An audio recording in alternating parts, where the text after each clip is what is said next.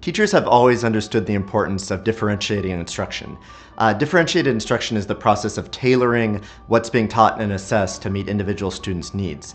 This framework is nothing new. What is new is using technology to truly differentiate instruction automatically, so that in the moment students are immediately remediated with the skills and subjects that are most helpful for them at that time. So we use something called a knowledge graph, which is a connection of every concept in the course to its prerequisite skills, and we're monitoring the strength of those connections. When a student fails a topic in a Knewton-powered course, he or she is remediated with all of that topic's prerequisite skills, prioritized on the strength of their relationships to the topic at hand.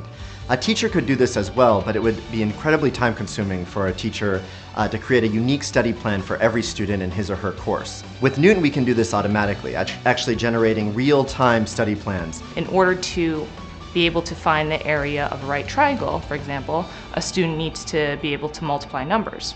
A knowledge graph describes those prerequisite skills that a student needs to know in order to understand and master a specific concept. But oftentimes students need skills from other domains in order to be able to understand and master the skills that they are studying. So for example, a student might be doing a math problem, and if they're a word problem in math, and if their reading skills aren't so great, they might struggle with that problem.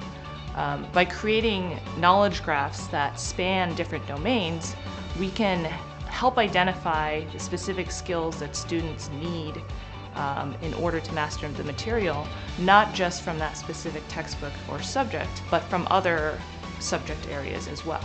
But teachers are often going to have more specific goals for what they want their students to accomplish than that. And a way that we allow them to express that by creating goals within the system. Most simply, goals define what they want students to know and when. Ideally, you want students to be able to go as far back as they need to go in order to find what's right for them to get them started down the path towards that goal. But at the same time, you have goals that are time sensitive, you have tests that are coming up, you have homeworks that are due. So by allowing teachers to define what students should accomplish and when, we're able to strike a balance between wanting to meet students where they are, wanting to move students towards their goal.